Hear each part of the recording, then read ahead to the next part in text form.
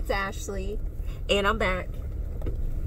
I was on vacation last week, and I wasn't feeling good, so I didn't record any videos like I thought I was. I thought I was going to be so productive. 'Twas not. Was drugged up on the couch, enjoying all the Netflix, Vicky, and Hulu. But anyway, since I was sick, I didn't get to make my video like I wanted, because a couple weeks ago, I watched Birds of Prey with one of my friends, Tom, and it was amazing. It was hilarious, and I love the fact it didn't take itself too seriously, probably because Harley Quinn was the main person, and bitch is manic most of the time, so of course it's gonna not take itself too seriously, because half the time she's just having a good time, which is why I love her. But they also introduced a lot of the characters, Huntress, Black Canary, and then the detective lady. I can't remember her name right now. I have all the information about them, so I'll pop them in the video when I go to edit it. So the premise of the movie is our girl Harley. The movie starts out with her reflecting on all of her bad relationships, and then ending with her saying her and Jay broke up, which is Joker. And she's basically in mourning. She's super depressed, and she's in denial to tell anybody else that she broke up with him, because just having his name attached to her basically gave her the right to do whatever the fuck she wanted, because that's basically all they did. So when somebody overhears it or figures it out, everybody starts to come for her ass, and she's like, my life is terrible, and I need to,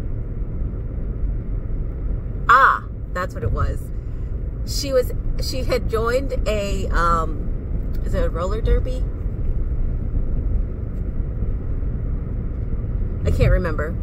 But I'll just explain what it is, and then somebody will probably be like, it's this bitch. But when you're in a roller rink and you're on a team and you like knock each other over and you have to be the first one to get around the lap and you get a point. I can't remember what it's called, but that's what she's in a group like that with some girls, and they're out celebrating after they win, and she overhears them talking shit about her, saying that she told them that they had broken up, and they didn't believe her. They're like, yeah, right. She's still wearing that stupid, ugly necklace with his initial on it. She's going to run right back to him. So I don't know why she even told us they broke up. Right? So she hears this, gets all depressed, because she's coming back to the table with margaritas, and she's like, these bitches. So she goes, and she's like, I'm gonna she's like, you know what? Fuck this shit.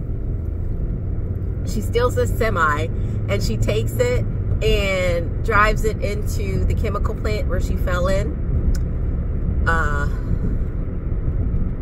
And then goes on Twitter and says something basically like, me and Jay broke up. I can't remember offhand what it said, but everybody was like, damn. She basically just declared war. And everybody's like, oh, so they broke up, huh? Because everybody knows that's like the symbol of their love. And she also left her necklace at the scene of the crime as well. So everybody starts showing up to try and beat her ass and seek revenge for shit that her and Jay did. And along the way, she meets all these women, the detective for one, who is trying to arrest her for all of her crimes, basically the main one blowing up the chemical plant. And there's a guy that owns a bar who's the bad guy. I think he's called the Black Skull, played by Ewan McGregor. His character is such a mess. But anyways, he's like the main villain, and he wants to get revenge on her. More like he wants to own her. And he sends his little minions out to kidnap her.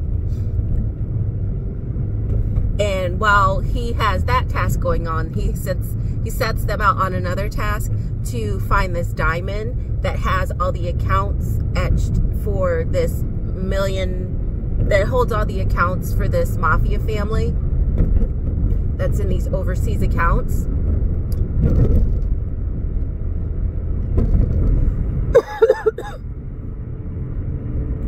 So while both of these storylines are going on, Black Canary, who's a singer at the Black Skulls club,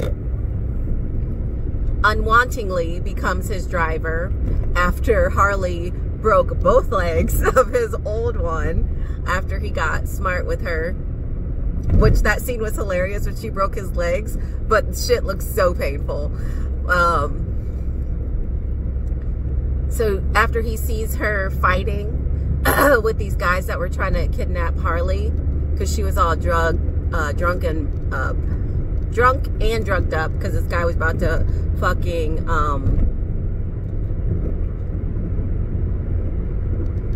black market, put her ass on the black market, traffic her.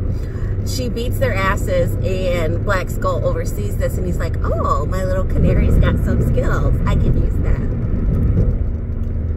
that. So he forces her to be his driver, and she overhears he's trying to get this diamond. And while, like, the first day Canary goes to her job, the detective, I want to say it's Mulrooney, but I'm probably wrong. But so I'm just going to keep calling her detective. The detective shows up at her apartment first thing in the morning, and she's like, hey, me and your boss's previous driver, we had an arrangement, and basically he was my informant. You gonna keep, are we gonna keep that same arrangement? And she's like, no, bitch, I am not. You're not gonna get me murdered like my mother. Because I guess her mom used to be an informant as well, and basically got shot in the street, and nobody ever told the police or gave them information, or the police never protected her to ever find out who it was to solve the case. And she basically was like, no, bitch. But there is this girl in her neighborhood, in Black Canary's apartment, who is like a straight up little thief, and lives in a foster home, which is terrible.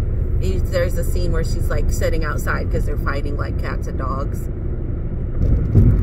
And Canary's like, hey, it'll get better. Here's some money. Go get some breakfast. And she goes off to work. But the thing about her boss, the Black Mask, is he is the most pathetic bad guy ever. He can't even think for himself. He has his like right hand person, who is played by, I can't remember his name, but he played Mindy's boyfriend on the Mindy Project,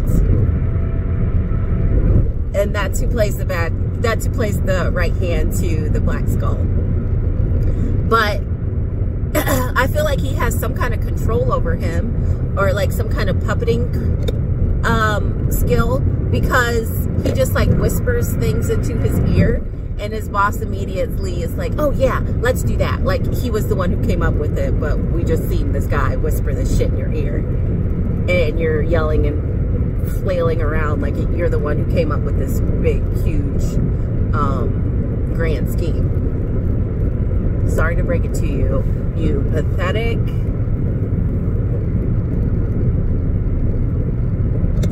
You pathetic little rich kid. Was he like a hedge fund, trust fund baby whose family kicked him out of whose family cut him off because he was so weird?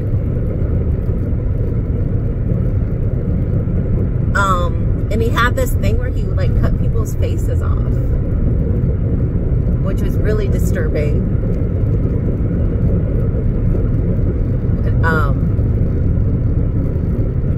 Son, don't come through right now. But anyway, he was getting manipulated like basically the whole movie by his right-hand man. And while the Black Skull specifically told the Black Canary to go to this address with the henchman, of course, he told her to get it and bring it back specifically to him, nobody else.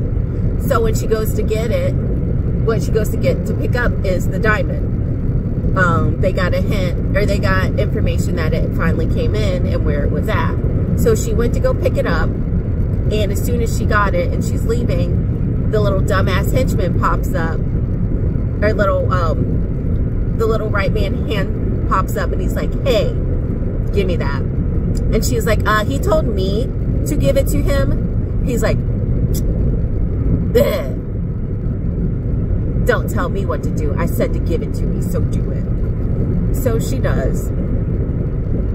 And guess who comes along on her way to go get some breakfast, stealing any and everything in her path?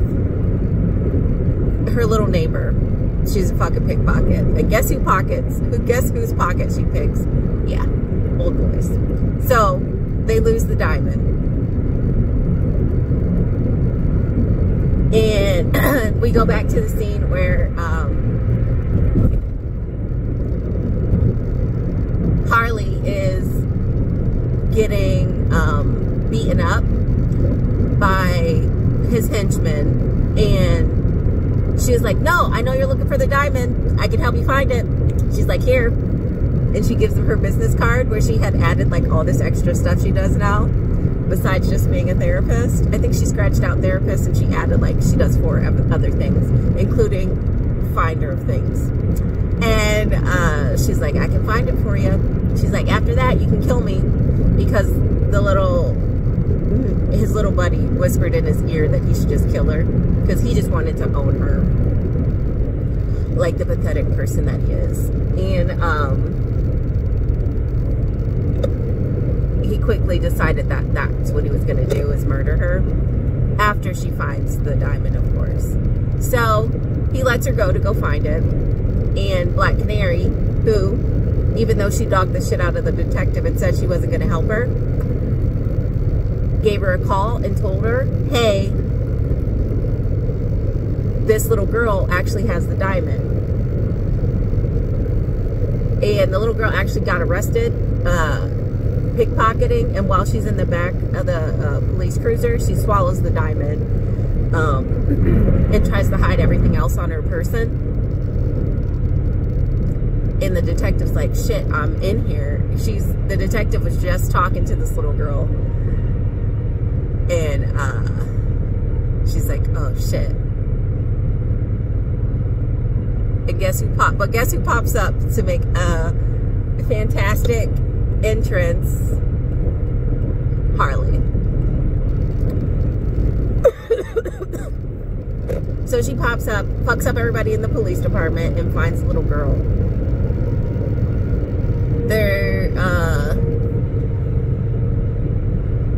And basically, they want to kill her and the little girl now. And I'm not going to talk about the rest of the storyline because you can probably figure out what happens. But as far as the movie as total, I thought it was great. The fight scenes were awesome. Black Canary, Harley, and Huntress, they all had really great action sequences. Harley's were the best, of course, because she's like does gymnastics and shit into her moves, so it looks really fun when she does shit. And along with that, the fashion, Harley's fashion is straight up like,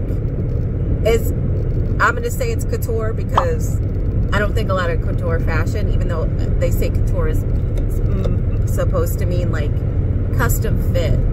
Her outfits were custom made for her. She's like the only person I could see pulling off half the shit she wore, but it looked amazing on her just because it fits her personality. And then Black Canary, all of her outfits are amazing as well. And I'm gonna put all of the images and stuff that I found to put in the video that I wanted to make into this one so you can see it.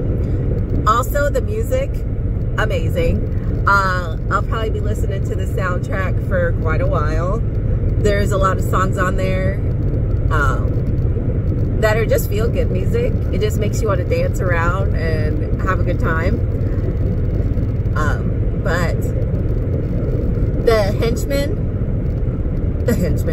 main bad guy, he sucked. Like, he's supposed to be some rich, powerful person, but he was like really just pathetic, especially when you seen that he really didn't even think for himself. He was getting manipulated left and right, and all he really did was use power to get people to do what he wanted. But unlike but everybody is comparing this to like DC's version of Deadpool. I can't say that because Deadpool didn't take itself too seriously, and it was fucking hilarious. I feel like Birds of Prey, the emancipation of Harley Quinn, is kind of along the same vein as far as like the storyline, the movie, the jokes, the music, the character, like all of that. I say it's pretty much the same, but it's more chaotic. And but the thing is, if there was a sequel, I would actually want to see it. Unlike when they said they were making a sequel to Deadpool, I was like, meh. I still haven't seen it. I probably will see it, but I'm not. How many years has it been now? And I still haven't seen it. I'm not in a rush to do so. But if they were to come out with one for Birds of Prey, because there were so many different storylines and interesting characters, I would be more excited to see it. But I think that's mostly all I have to say. Thanks for listening. If you liked this video, don't forget to give it a thumbs up. If you like me, don't forget to subscribe. I made this video this way instead of how I originally wanted, because as I said, I was sick, and because I plan on seeing another movie this weekend, and I don't want to try and keep all this stuff in my memory, even though I wrote some of it down. So I hope you enjoyed it. I hope you have a great day, evening, whatever time of day it is for you. And I will see ya. Bye.